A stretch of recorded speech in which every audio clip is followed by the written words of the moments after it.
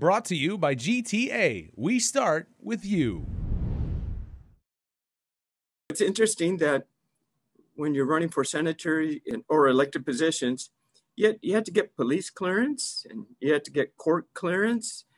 They want to clear you of felonies, and they also want to look at your finances. But there's no question about drug testing for elected officials. If you've ever turned in a GovGuam employment application, you're probably familiar with the seemingly inevitable nature of drug screening during the hiring process. And it may come as a bit of a surprise, but it turns out elected government officials play by a different set of rules.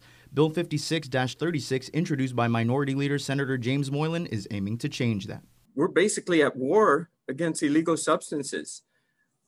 So I say, if we're going to elect an official, then test them for drugs, right? Make sure we don't have any conflict. So when we make those tough decisions, that we can do it in the best interest of the public, and we don't have any vices that we should be concerned of. We understand that as elected officials, you're entrusted by the public.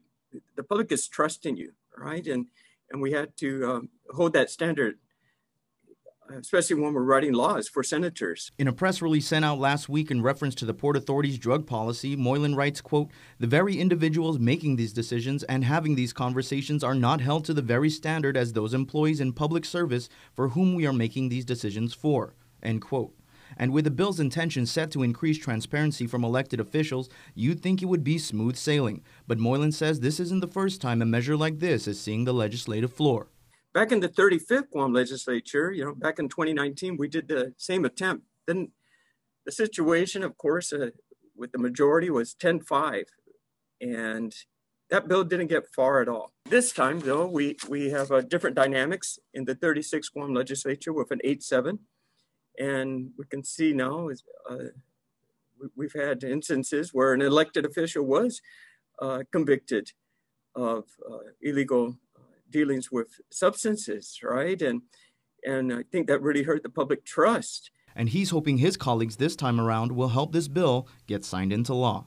I would expect complete support. I sure hope so. Reporting for Guam's News Network, I'm Peter Santos.